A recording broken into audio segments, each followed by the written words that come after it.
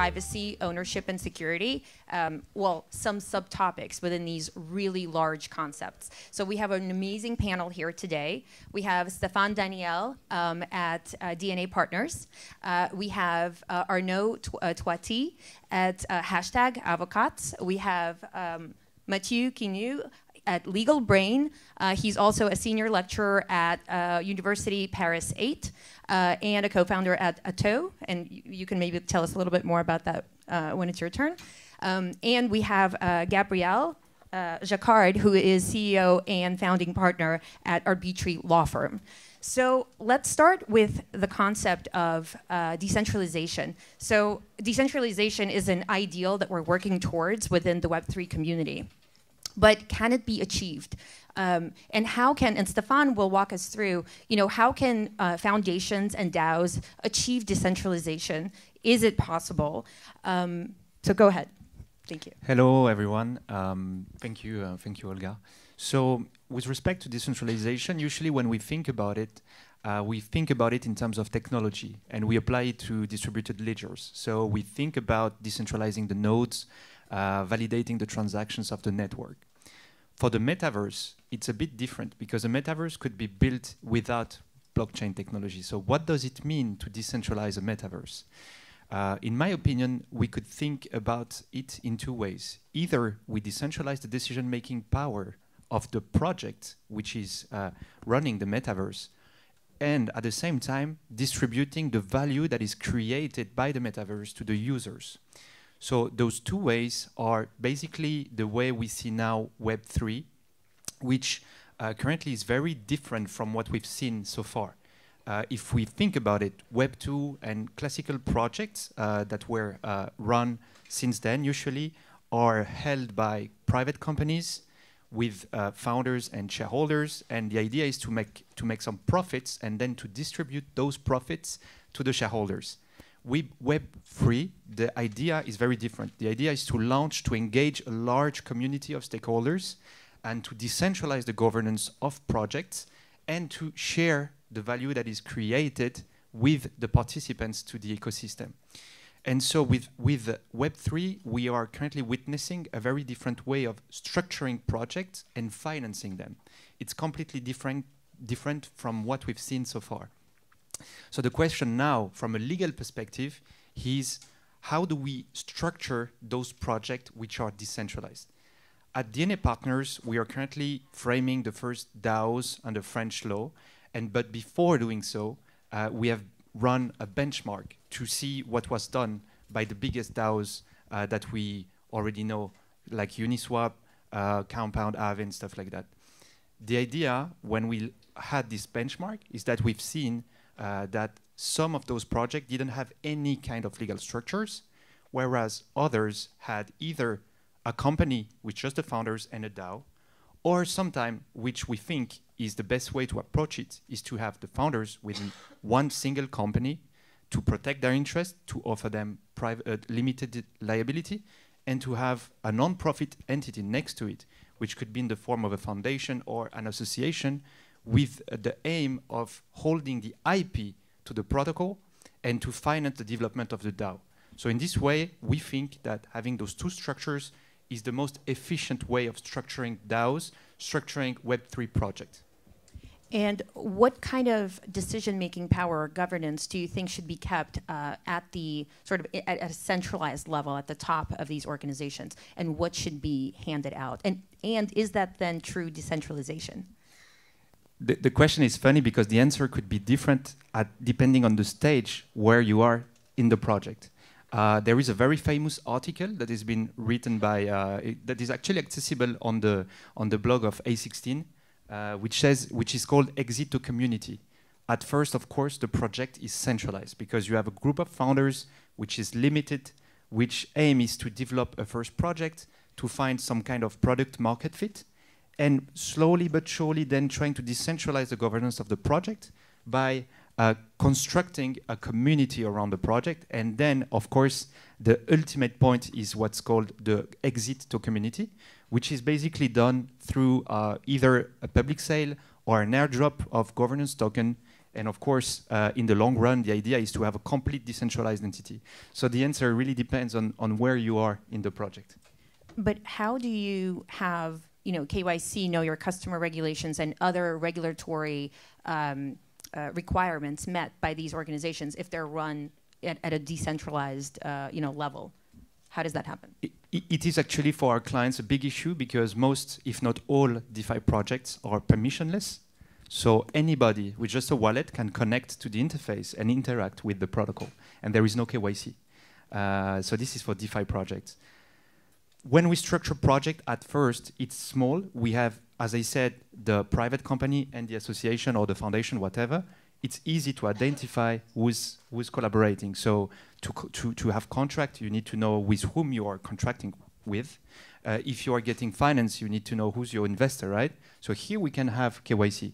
But ultimately, the protocol which is delivered to the public, there won't be any KYC on it because blockchain is permissionless. But so last question for you, how does, there are, more and more countries are putting in regulations about every company has to know their customer, you have to do reporting to the government. How does that play into kind of what we want versus what's now required? It's a very pain point for let's say, Web3 founders, because if you look now, for NFTs and for DeFi, there is no KYC at all. Only on centralized projects, for example, centralized exchanges, you will have KYC. So now we have like a duality of projects where some are using KYC and others are not doing it. For now, in the French law, for example, the only obligation you have to use KYC is when you are registered as a virtual asset service provider. This is the only moment when you have to apply KYC. Other than that, even if you do an ICO, if you do an NFT drop, if you operate a DeFi project, you don't have a formal obligation to perform a KYC.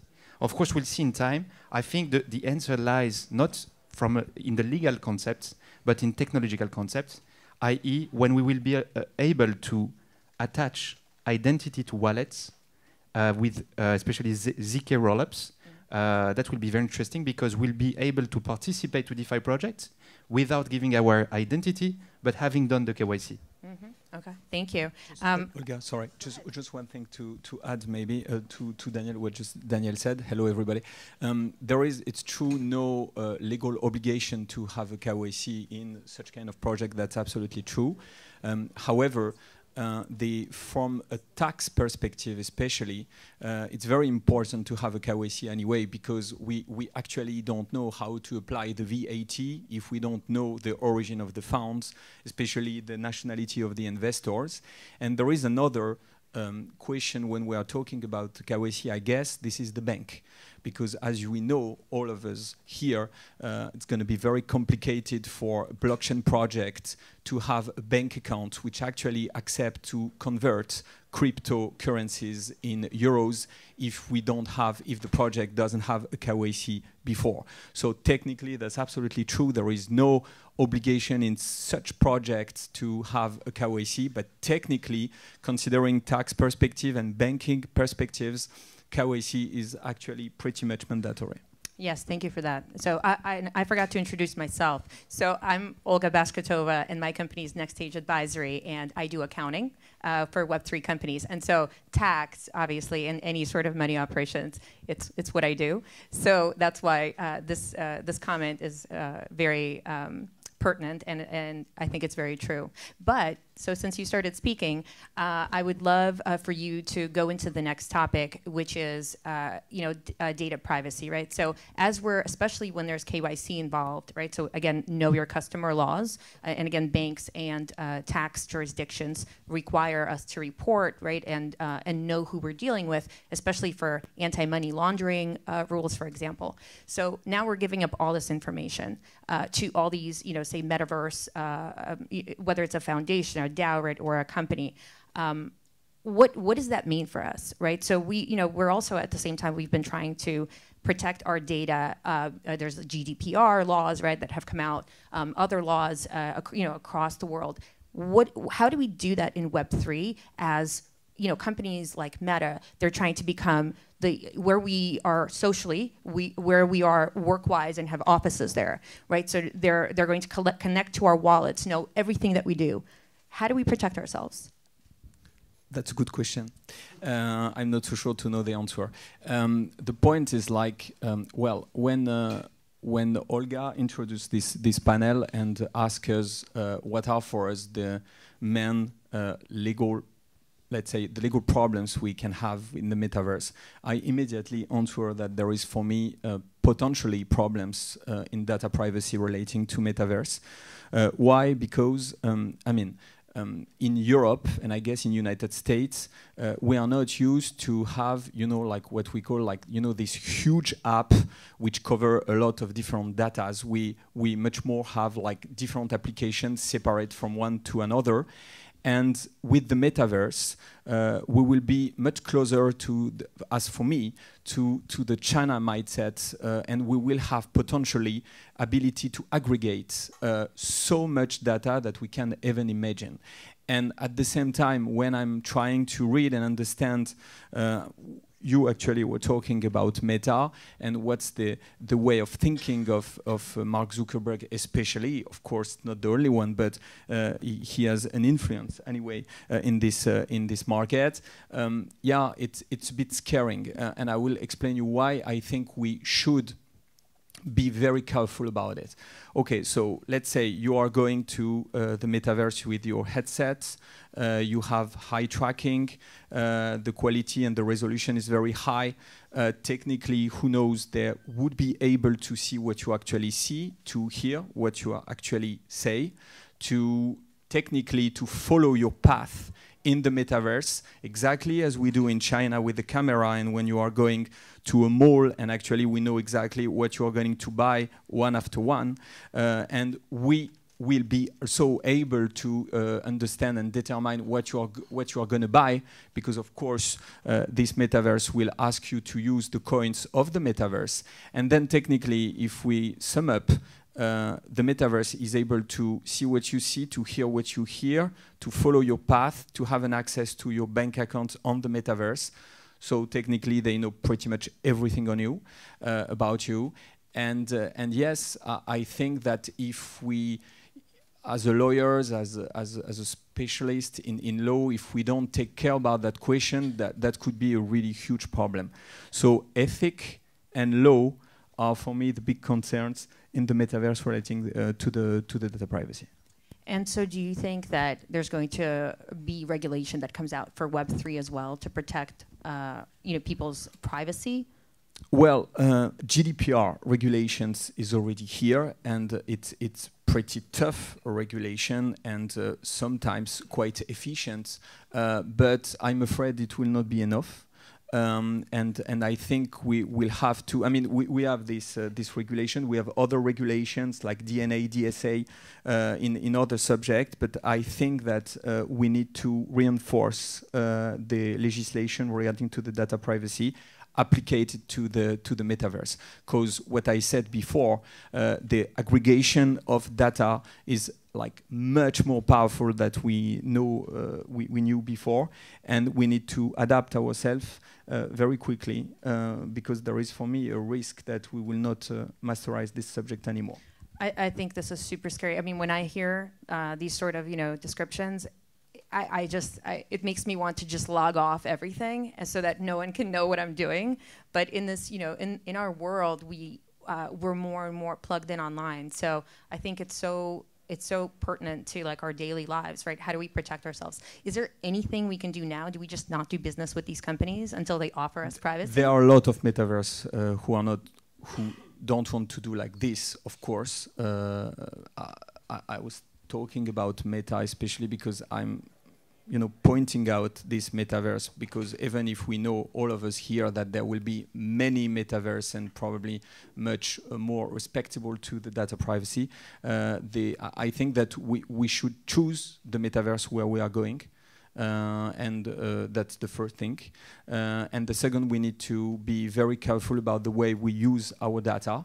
I don't think people are taking care about their data when they are going to Facebook.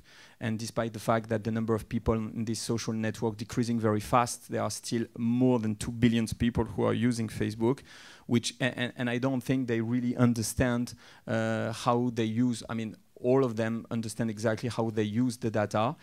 and I just wondering if there is no risk to have the same situation for the metaverse. So I would say choose the metaverse which respects the data privacy as much as possible, and be careful and take care about your data privacy. And what about, you know, we're talking about private companies, but what about if it's a state-run metaverse or government having all this information? Is there anything we can do? Well, I'm more afraid about the fact that this metaverse wants actually to set up states by themselves. I mean, when you are, once again, I'm sorry, I'm focusing on Zuckerberg because it's really interesting what he's explaining. And he's just saying that the way for him to set up a metaverse, it's the way to avoid technically any regulation from the states. He's talking about DAO as well. I'm not sure that he's thinking about the DAO in the right way. But the point is, like, he wants to set up a state by himself. He wants to avoid any regulation, any rules. He wants to set up his own rules. So I would be more afraid by concentration of big metaverse with superpowers like that, rather than metaverse from states themselves, except maybe China, but it's a very specific market with very specific history and rules. And I'm not sure it's really the subject today, even if this Chinese metaverse maybe wants to develop their metaverse in Europe and United States as well. We'll see that. Interesting. Okay. But then it's up to us whether we want to join that or not. So I guess that's maybe the point. We have to exercise, you know, we have to research and then exercise our right to join something or not, right? So thank you for that. I would like to ask you, Mathieu, to maybe talk a little bit about how can companies help offer data privacy? What are the tools that they can use to, to help protect data of their users? And also, we touched upon earlier the concept of how do we even establish identity or then prove that an asset belongs to somebody? And if you can talk about these concepts as well. Thank you, Olga. Hello, everyone. So yeah, I think it's really important to deal with identity and assets, because when you are on this kind of new world, you will have to discover and to decide with who you want to deal with. And sometimes there is also a question related to AML, and you don't want to deal with someone which is in fraud and be liable because you are using some, for example, a non-fungible token that was created as a counterfeiting. You don't want to use that on a metaverse, for example.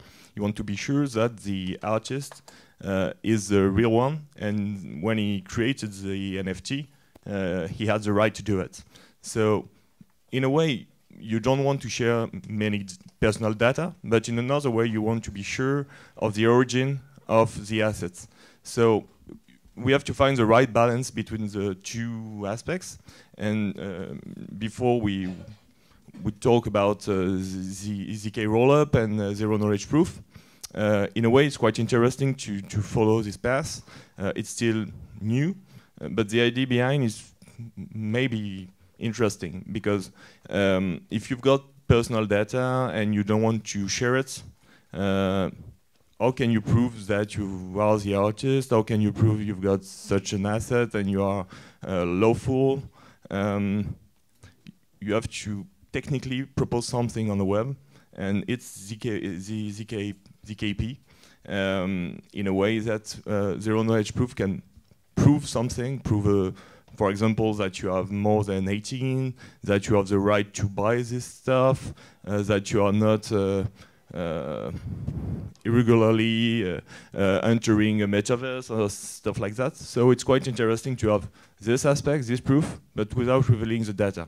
So for identity, maybe in a decentralized way, it's more interesting, but I think that, well, in Europe especially, we are going to have new systems like digital passports that will be proposed by HIDAS 2, a new regulation. And so I think we won't really see ZKP because states want to keep control of their citizens. So maybe there is two ways that can be more Web3 and another more state-oriented. So for a metaverse that will be created by a state, I think we will have HIDAS-2 and passports, that's for sure, and it's for digital twin, and it's quite important. And sometimes we've got problems related to the interoperability between decentralized metaverse, well, editorial publisher metaverse like Meta Facebook system, and the systems that are proposed by the states. For example, in France, we've got a city called Cannes, and they just made an auction to sell La Croisette and other really important spots in Cannes in an auction. And the guy that buy it has the right to integrate La Croisette in the metaverse he wants. But if it's in a metaverse which is a digital twin and run by the states, it might be a real problem, I think, in terms of administration. So we will see what will happen with this kind of, well, transfer of assets in these new systems that are not with clear boundaries at the moment. And what are companies doing right now to prevent fraud?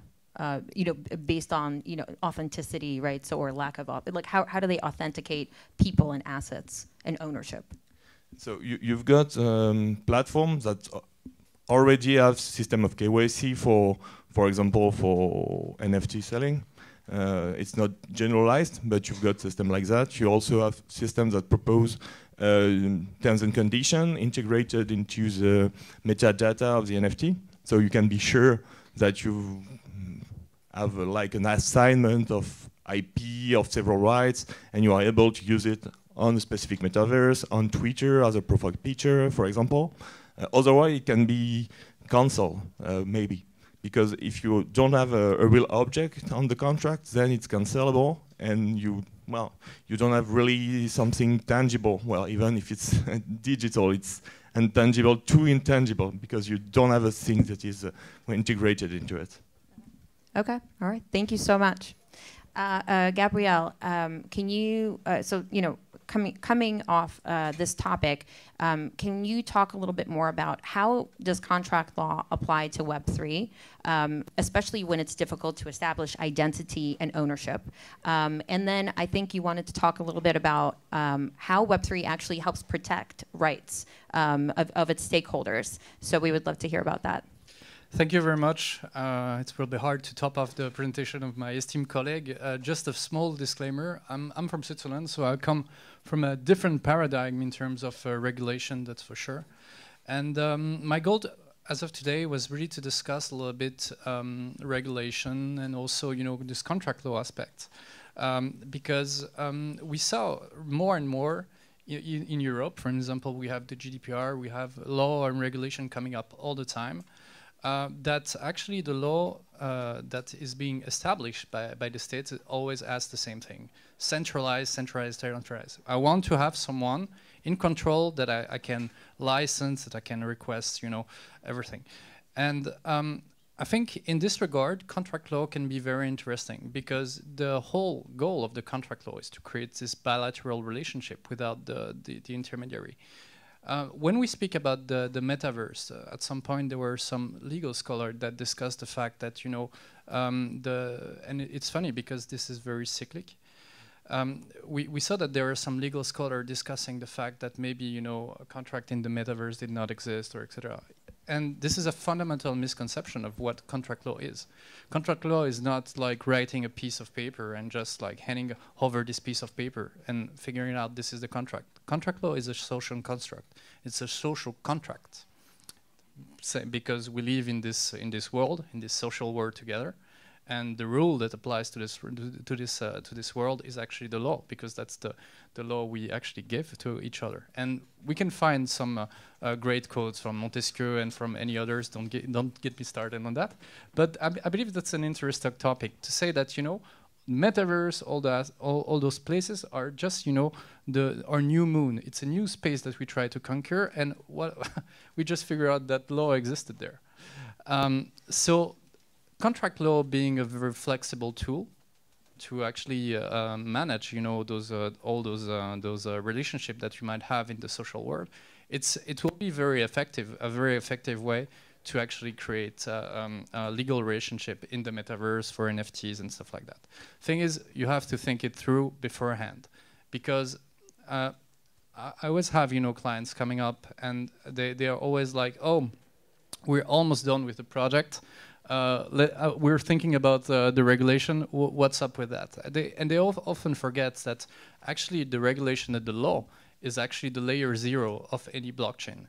Having a strategy in place and knowing exactly where you go in terms of regulation and what I need to do to comply and what contract I need to pass in order to be secure from a legal point of view, even though I'm acting in this technical system. And we see in that point that we're very medieval, because we have countries that works, on a land basis, whilst those blockchain are the first really international tool and technical tool that we have that kind of plans to aim for the internationality first. So I wanted to discuss a little bit about securitization, and I was very interested by the DAO, and I think creating a DAO, securitizing rights, governance rights, is a very interesting use case. We have several use cases of DAO association in Switzerland here and there, and I believe I saw a few use cases. For example, the SushiSwap. They have this kind of governance system that works for their community. At some point, however, they kind of lack this kind of security from the law, because they have never been organized under a legal DAO, even though they could have done so, because there are some bill here and there in the US that actually enables that now. But I see that's one of the key points of what I would like to share with you today, is really think about regulating, and think about also trying to give like a framework, a legal framework to what you do. And tokenizing, for instance, this governance token into this DAO can be a very viable way to actually achieve your purpose with a project, and at the same time also being secure in a traditional legal infrastructure kind of sense. So yeah, I could speak up, but maybe you have a... You wanted to add something? Yeah, if I can just add a word. The sentence you pronounced was quite fun when you said, we went into the metaverse and we discovered there was law. It's the same with DAOs, actually, because when people interact with DAOs, there is a risk. The risk is, in French, and I think in Switzerland as well, they talk about société créée de fait. They have the same concept in common law countries, which is general partnership. It means that even though you did not incorporate any company, in fact, you are behaving as partners. So basically, you have created a partnership. And this means that if you have a DAOs without any kind of legal structures, anyone, a regulator, the tax administration, I don't know, a claimant, could go after you saying, guys, you have created a partnership and you're the partner. So now I am suing you and I am asking you to do this or that. And this is the biggest risk, actually. And suing you personally. And this yes. Personal liability, unlimited liability for all stakeholders, and there is a use case currently in the US about that. That's true, and the worst thing is that there is also joint and several liability between the partners. So this means that if one of the partner interested in the law. But again, we are doing the circle here, but going back again to DAOs, it's really important to legally structure them to protect founders. That's the most, as a lawyer, when we receive clients and they want to launch a DAO, we say, okay, guys, but think about the way you want to structure it, because the risks are really, really high. Yeah. And from a tax perspective, to add to that, at least in the US, if you are a partnership, any company that's a partnership or DAOs that are created as partnerships, every single partner is liable for taxes wherever that DAO is doing business. So it could be international, where we have 50 states in America. If you have users in every one of those states, all of a sudden each one of these partners has to file taxes there, or in any country. So it's just so important to think about that. But I'm not sure how much time we have left. I think we have a few minutes. We would love to open it up for Q&A if you guys have questions. Anybody? Is Bitcoin GDPR compliant? Yeah. Anybody? No? Okay. So then I have a question. We have a few minutes left? Yeah? Okay, perfect. Okay. So we spoke about, if you guys change your minds, just raise your hand, right? We started talking about companies operating across different countries. So, and I think, you know, and then this concept of like, this is a moon and there are no laws there, and there is a lot of that I'm seeing out there. And of course, laws apply, existing laws apply. This is not, even if it's another planet, we're all still the same, and we're still people, we're still citizens of certain countries. How do companies, what's your advice across, you know, your spectrums for companies that are going out there and they're just starting to operate globally? What does that mean for, you know, in terms of, like, from a legal perspective? I think for contractual law, we can have, well, choice of law. So it's possible to decide, for example, if you are in France and you are dealing with a company in Korea, to choose the French law, for example. So for this aspect, it's quite easy to deal with. But for security and regulation and compliance, it's way harder because it depends on the consumer you are dealing with. And then you will have to apply specific regulation to comply with the SEC, AMF in France, and other, well, authority, and it's quite hard to deal with that. And so sometimes, as we've done before with ICO, and we are still doing, it's really important to exclude some countries. For example, China, it's generally excluded when you have to propose an ICO, when you want to do some, well, specific communication to French people and you don't have a IMF visa, then you will have to, well, do it another way and maybe not directly communicate to them. May I add to that? Yeah, I think one of the key points is, so again, we live in a medieval world, and that's why, you know, we have to apply to each and every one. But you can actually avoid that by also targeting. If you don't have like a targeted activity, especially with ICO, you have like the SEC jurisprudence about that.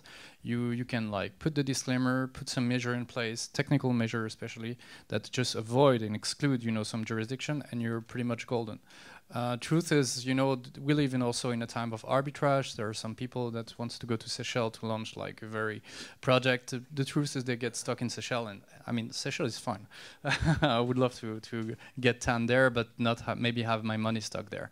And the thing is, I believe it's there is like lots of arbitrage, but in the end, you can really try to, if you're a founder, I would suggest really to market and to target your activities towards selected market, and make sure again that, you know, from a regulatory standpoint, you're clean. And maybe also life and like companies, like a step-by-step basis. So yeah. Yeah, I think personally that whenever somebody's thinking of founding a Web3 company, the first thing you should do is hire a lawyer. Because there are so many different issues that you can run into, so it's so important to talk about, you know, where are you founding this company, right? And what is the entity that you're creating, and how is it going to operate across, you know, in that jurisdiction and across other jurisdictions? Arnaud, did you want to add something? Actually, regarding the yeah. Okay. You guys have a question? Yeah. Okay. Great. Thank you. Thank you.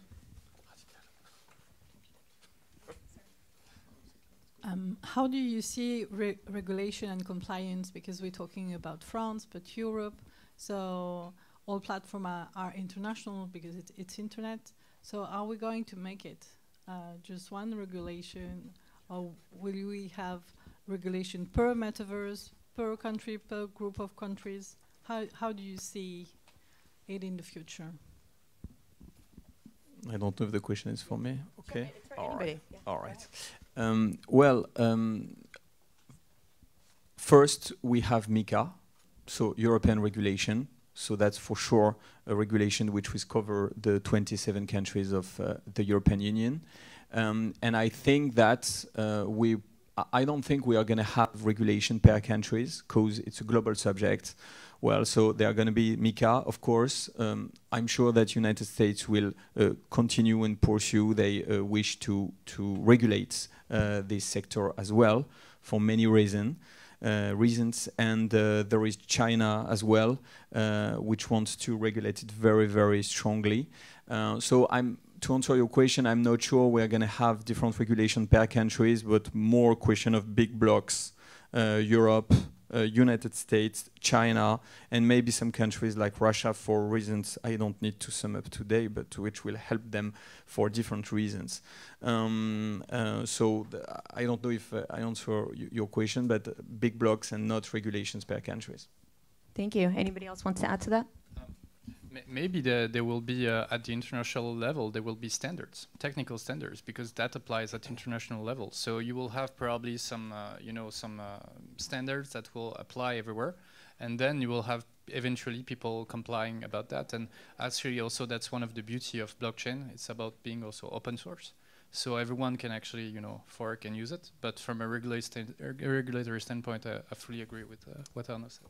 But to wrap it up, I think from a tax point, because every government wants to collect its own taxes, right, and everybody's economy is separate, I think that tax laws will always be separate. And any company that's looking to deal, in across countries needs to hire tax attorneys and look at their requirements for taxes. And I think those will always be country specific, in my opinion.